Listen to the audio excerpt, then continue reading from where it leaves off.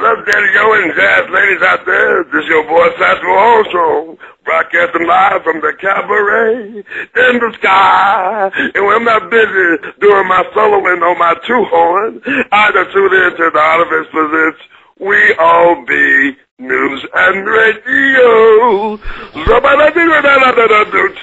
Oh, yeah. The Mississippi White Citizens Council is exerting tremendous economic pressure upon the Negro people of the state of Mississippi. This pressure, coupled with the physical violence that we're having to endure, has worked a real hardship. It is our understanding that it is the plan of the Mississippi White Citizens Council to exert so much economic pressure upon the Mississippi Negro that 500,000 will be forced to leave the state because of this pressure. Today we have 986,000 Negroes in the state of Mississippi, but if they are able to carry out their purpose within the next 10 years, we will not have half this number. To be change agents by knowing one's history. You know, Marcus Garvey, to paraphrase the great Marcus Garvey, people without history is like a tree without roots. So it's so important to know not only where you're going, but where you came from, where you've been, what sacrifices have been made for your progress and for your opportunities that you have today. And Dr. T.R.M. Howard is definitely one of them giants who showed us that we are standing on, and definitely very much grateful that he ever existed. But Dr. Linda Beito is one half of the powerful, dynamic duo. Her and her husband, Dr. David Beito, wrote this very wonderful book. Once again, it's Black Maverick, T.R.M. Howard's Fight for Civil Rights and Economic Power. It's a must-read. I got the book a couple weeks ago through Amazon.com, and I could not put this book down. I got through it in 2 days. The only reason it took me 2 days because I had to go to work. But I very much enjoyed the book.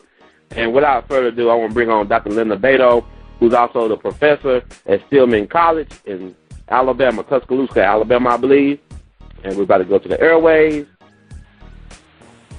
Dr. Beito, are you there? Yes, good evening. Good evening. It's an honor to have you on. Welcome back again to We All Be Radio. Talking about your wonderful book, Black Maverick, T.R.M. Howard's Fight for Civil Rights and Economic Power. I'll just start off and say, what inspired you and your husband, Dr. Beito, David Beito, to write the book about T.R.M. Howard? We were doing research in the Mississippi Delta and finishing another project, and everybody kept asking us about, have you heard about this Dr. Howard? And we said, no, we haven't. And we started looking for information. And I think the first we came across were articles from the Chicago Defender. And then we found out he was in the news all over during the 50s. And once we got started, it was just, you couldn't let it go. He was a brave man, flamboyant, wealthy, entrepreneur, started a lot of businesses, put people to work, encouraged civil rights. He was really a great man. In fact, we wouldn't... Go ahead, I'm sorry. No, go ahead. We'll definitely want to talk. I was going to say, he is somebody we need to know because everybody have heard the names like Medgar Evers, Fannie Lou Hamer. Well, it was Dr. Howard who mentored them. He got them started in civil rights. Immediately after college, Medgar started working for Dr. Howard. Dr. Howard had an insurance company, the Mutual Life Insurance Company, and Medgar would go from door to door selling insurance and get people to vote, register to vote. He got Fannie Lou Hamer in his civil rights rallies. He would have big rallies in the state of Mississippi that would bring in 13,000 plus people. And into Mound Bayou, which is an all-black town of the Mississippi Delta. People like Mahalia Jackson would come to sing. Thurgood Marshall would come and ride in parades. And these rallies drew Fannie Lou Hamer. So it was Dr. Howard who got her involved in civil rights. I was amazed when I read the book and you mentioned you just doing all this name dropping all over the place. And this guy's like he's right out of Hollywood feature-length movie. I mean, this guy seems too good to be true. Like, he's like one part Benjamin Franklin to me, one part Indiana Jones, and one part of this everything. He's a true maverick as far as his reputation, you know, in the book of the title. The title of the book implies he is a true maverick. And I'm trying to figure out, I keep on, when I was reading the book, and all the great people you just mentioned previously, I kept on thinking to myself, why is he not remembered better by history?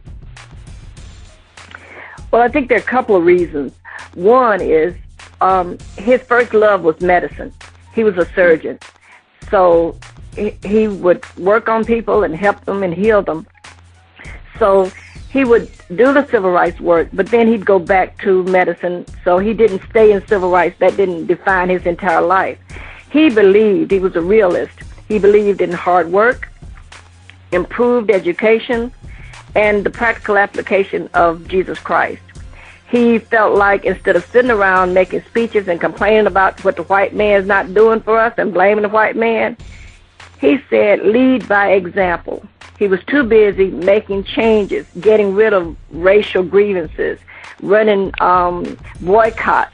He had signs on bumper stickers, don't buy gas where you can't use the restroom. And he put the white people in a hardship. When people stopped buying gas, they started losing business. So guess what? They put in bathrooms for blacks. So he felt like we should be about the business of making a change to help ourselves. And this is actually when he was doing the boycotts of the gas stations. Was this before the Montgomery bus boycott?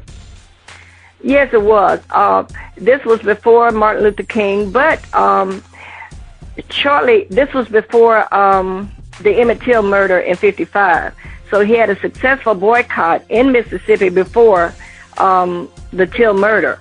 Once young Emmett was lynched and the murderers got away, he stepped in. And he even was invited to Alabama by Martin Luther King and gave a speech. And Rosa Parks heard it, and she said that 4 days later, after the speech, she did the refusal on the bus, refused to go to the back, really refused to give up her seat. And she said that she was thinking about Till at that time. So we know that Howard had an impact even on Alabama. He was a brave man. He protected those people in Mississippi during the trial. Mamie Till Mobley, Till's mother, he protected her. Even Chicago Representative Dawson stayed at his home. And he was just a wonderful resource. He believed that more people was involved in that murder, and as you know now, they're saying that he was right. And also, go ahead. No, I'm sorry. I was saying, in a lot of ways, he's the reason why we know about the Emmett Till murder at all.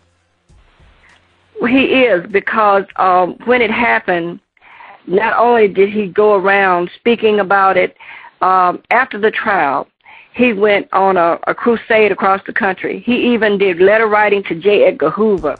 Why is it that you can find some down plane on a Colorado mountain, but you can't come to Mississippi or to the South and find out who's killing our blacks?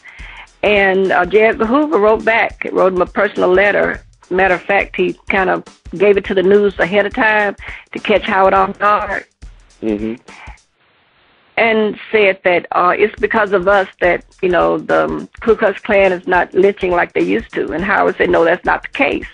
It's because we have fought against it and stood against it so long that the attitudes have changed to where the Ku Klux Klan is not, popular any longer. So he argued back and forth with J. Edgar Hoover about what the FBI should be doing that they were not doing. And that took a lot. He was on a death list, the Klan death list. They had him number one on the list. Wow. Hey, it was figure out. Go ahead. No, there are a couple of things about him that really stand out. One is he didn't toe the line. He spoke truth to power. He spoke truth to the evils of segregation. He stood for integration. He was an immaculate dresser. He believed that he should hold his head up and walk like a man, and he didn't step down for another man. And I think young men can look to that, you know, to be proud of who you are and to create a life for yourself, to get up and go get your career, go get your betterment of life, rather than just sitting around blaming and complaining. And he didn't do that. He didn't sit around. He got up and he felt like he should lead by example.